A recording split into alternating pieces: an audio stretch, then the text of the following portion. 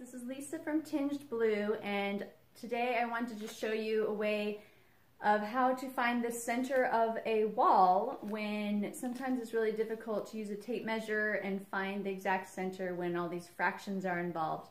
So this is the method I like to use, is just by using some string. I'm using some blue yarn so you can see it better. And then what we'll do is we'll just tape one end to the end of the wall with some painter's tape. And you want to make sure the end of the string matches up to the end of the wall. Okay.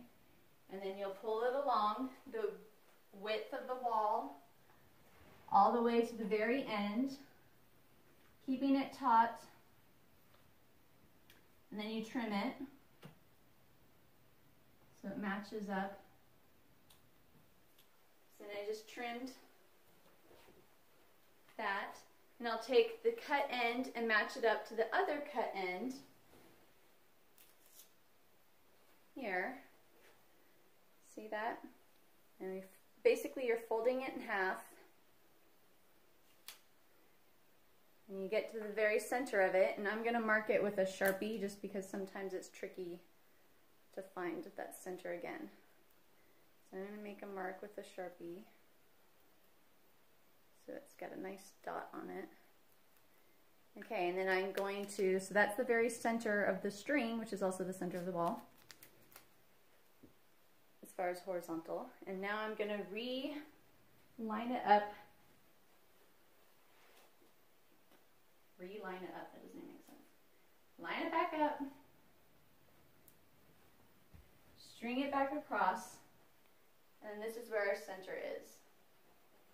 And I'm just making a mark on the wall with my fingernail. And then I can use a piece of chalk that I will mark the center. And you can do this vertically as well, where the two lines meet up. You will get a little cross, and that is the dead center of your wall. Okay, so this is, you're going to string it from the baseboard. I taped the string or the yarn to the bottom or the top of the baseboard. I'm going to string it vertically on the wall, all the way up to where the ceiling and the wall meet. That's my end there. Cut that off. Okay, and when I fold this yarn in half,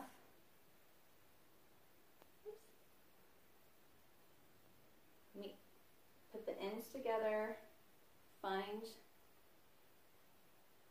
the yarn, and then tape the end of the yarn up at the top where the ceiling and the wall meet. And then mark that center.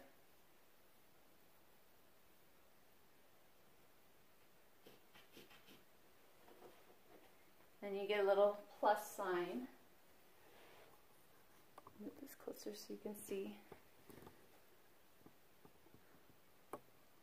And there's the dead center of the wall. And that's where we can center pretty much anything, but for this we're going to use it for stenciling.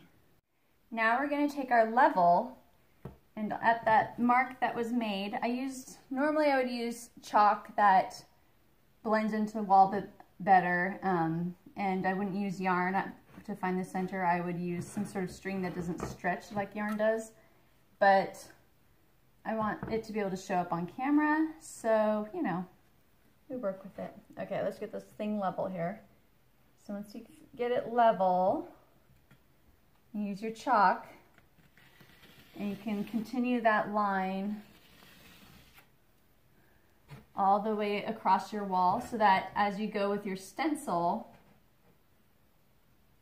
let's make sure that's level, okay. As you continue your stencil, it'll be easier to line up. And of course, you'll continue to use your level as you line up your stencil as well. So nobody wants it to be crooked.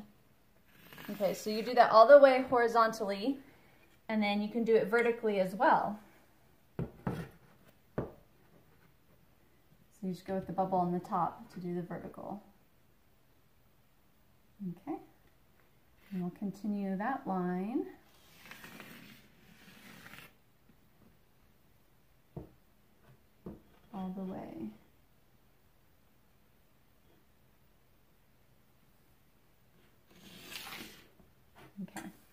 So now you have it marked to line up your stencil.